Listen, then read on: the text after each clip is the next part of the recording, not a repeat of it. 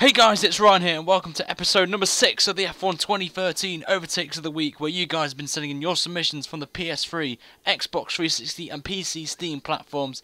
And let's kick this episode off where we always start, with number 5, with a classic overtake in a 1999 Ferrari at Suzuka from F1R-Phone F. And he's coming towards turn 1 now on the main straight.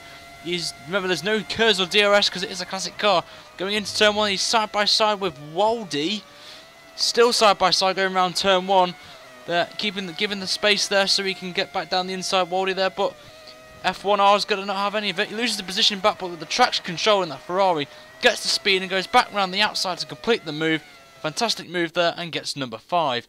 Number 4, we have Son of Moore, and he is on the PC and he's in Hungary in his Red Bull. Just come out the pit lane there and is down to 4th place, and he's going to be wanting to get into that podium position to help him win, to get some big result in this race. He's come now to the start of the middle sector, sees the Force India on the prime tyre, so he's going to get better traction out of this corner. He's going to come out towards a corner where he can't really overtake, takes that inside line nicely and gets the move done there for number 4. Number 3, we have Max Shepard again on the PC. This time he's in Singapore. Sees the Lotus hit the wall there, and they're now going to be side by side going to the next corner. And he's going to do it round the outside of the Lotus. A brilliant move there from Mac, and gets number 3. The runner-up is Fair Play. And I've got to say, this is impressive because he's on a keyboard for this. And he's in Monza in the Ferrari coming out towards the chicane now. You can hear the clicks there. That is him pressing his keyboard, pressing the right and left arrows there to get his overtake done here.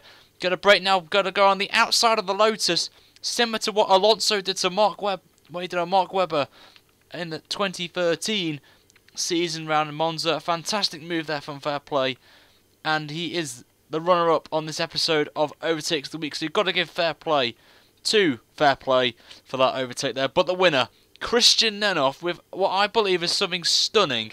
In the wet, at Monaco, no assists. Let's see how he does here. He's coming now towards the hairpin, the slowest corner in Formula 1. He's going to go down the inside of the Lotus, and they're not even touching each other. And he goes down that inside and does the move and keeps it nicely. And he is the winner of episode 6 of the F1 2013 Overtakes of the Week. But if you think you can do better than that, send your submissions to overtakesoftheweekf1@hotmail.com. And remember, it's got to be online only, either sprint mode or a custom Grand Prix mode. And remember, like you saw in submission number 5, classic content is allowed on current tracks, vice versa. And always guys, to remember to like and favourite the video. Our target today, once again, is 80 likes on this video. And hopefully, next time by or the one after, a guest appearance will return. I won't be revealing who it is until the episode comes out. But until next time, guys, next week, everyone have a great day, and I shall see you then.